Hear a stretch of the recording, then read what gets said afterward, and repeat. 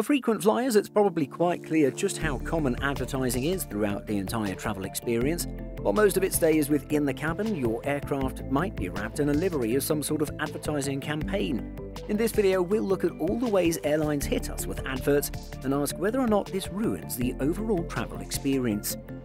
The physical in-flight magazine might soon be a thing of the past given current events. However, it may survive in digital form, accessible via personal devices. Whatever the format, the in-flight magazine is one of the main forms of in-flight advertising passengers are presented with on the journey. We came across a company by the name of PXCom. Interestingly, this one media company manages in-flight magazines for a number of airlines, including Delta, Tarom, Aeroflot, China Airlines, and many more. Tourists at destination do not know which restaurant to choose to have a good time and enjoy good products, raise interest, and be one step ahead. PXCom website. Advertising has continued to evolve over the years. Nowadays, you might still see a half or full-page advert promoting a particular product. However, the sneakier way to advertise comes in the form of custom articles and travel guides that feature a particular attraction or restaurant.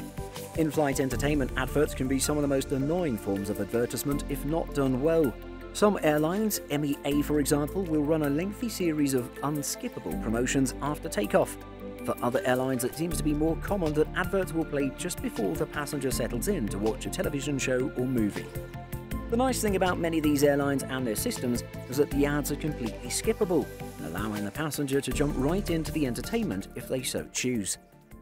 We offer advertisers and brands to partner with select in-flight entertainment airline partners to display standard 30 and 60-second advertisements or custom content to millions of travelers who are already watching prime television and movie selections during their domestic and international flights. Global Eagle website. And then there's essentially everywhere else within the cabin.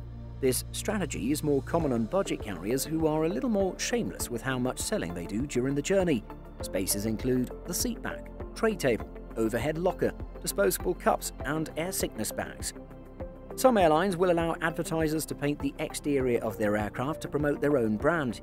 According to the Chicago Business Journal, the Star Wars airplane livery tie-in was actually United's second movie-related marketing deal in 2019. Earlier that year, the US carrier secured a product placement deal with a newly released Spider-Man movie. For this deal, we saw Peter Parker, aka Spider-Man, take a trip to Europe in the movie. In one scene, he's seen reaching his destination in United's Polaris International Business Class.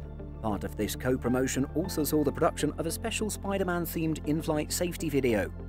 Some don't mind advertising and are able to tune everything out as they fly through the sky. Other passengers may feel bombarded and surrounded by visual noise. Usually, when it comes to in-flight entertainment systems, passengers would prefer to begin their television show or movie of choice as soon as possible. Therefore, having to wait a few minutes would feel like an annoyance. Of course, this is mitigated if the adverts can be skipped. Sometimes advertising is made fun and can actually enhance the experience.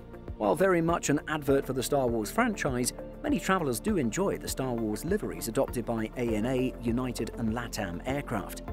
For budget airlines in particular, advertising can be a necessary evil that actually subsidizes and offsets the cost of airfare. This allows low-cost carriers to maintain a healthy profit while keeping ticket prices low. How do you feel about advertising in and outside of the aircraft? Does it drive you mad, or are you quite good at tolerating it? Let us know in the comments.